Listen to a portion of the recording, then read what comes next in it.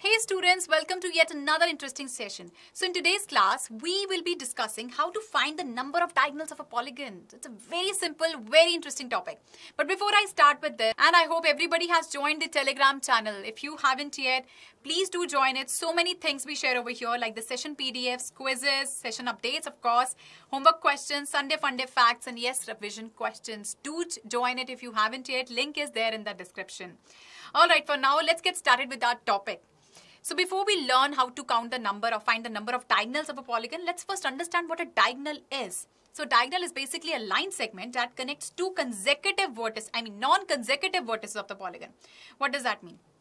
First, let's take a look at different polygons. Like we have this three-sided polygon. Here, there would be 0 diagonals. Why?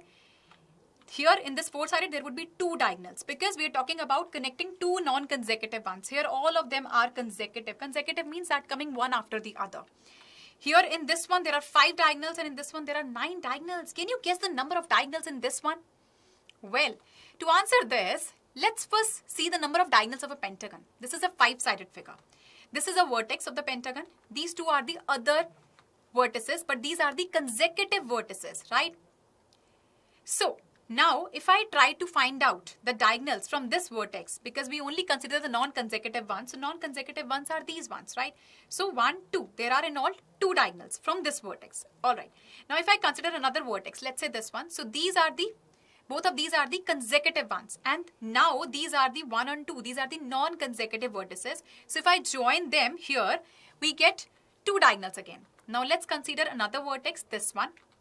These are the consecutive ones, so we will not consider this. We only consider the non-consecutive ones. Now over here again 2 diagonals, but this has already been counted. So we'll not include this. This is going to be 1 this time. So in all you see 2 plus 2 plus 2 plus 1. In all it is 5. So there are total 5 diagonals possible for this.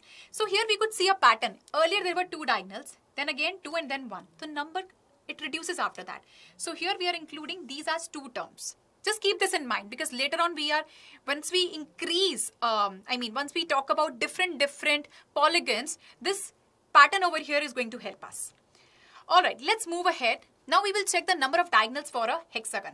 So this is a vertex and these are the 2 consecutive vertices, right? We won't count the diagonals from the consecutive ones obviously, and we are considering the non-consecutive ones. Once I join this vertex to these 3 non-consecutive vertices, I get 3 diagonals, right?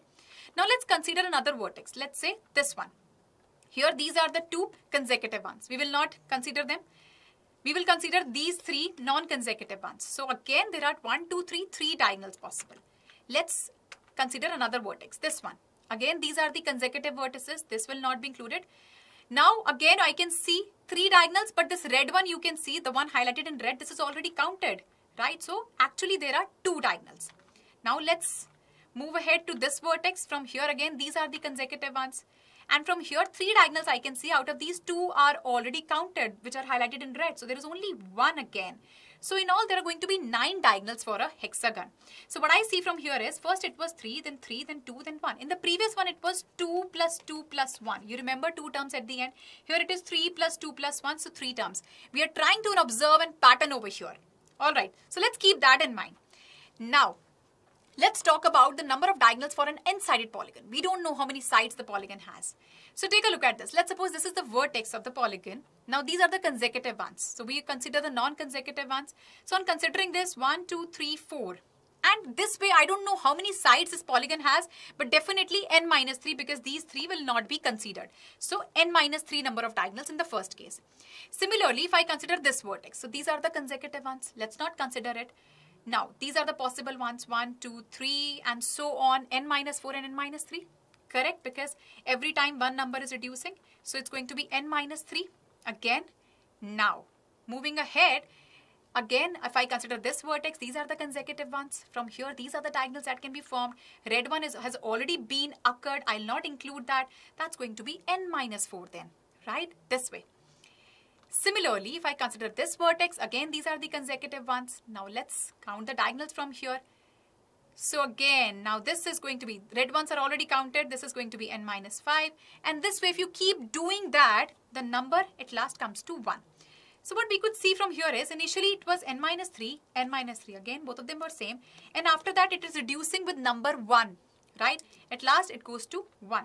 So till here, how many terms are there? If you start from 1, 1, 2, 3, 4, so on like that, it ends at n minus 3. n minus 3 terms are there.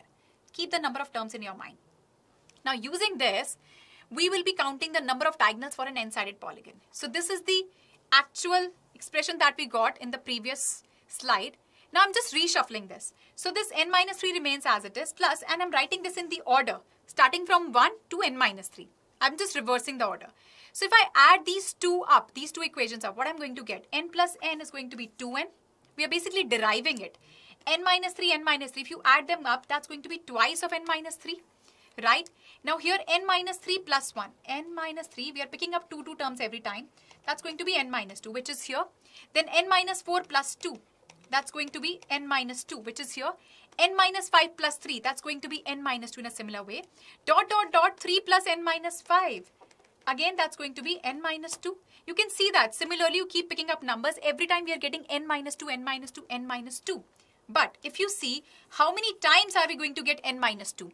The series, it is started from 1 up to n minus 3. So obviously, it's going to be n minus 3 number of times.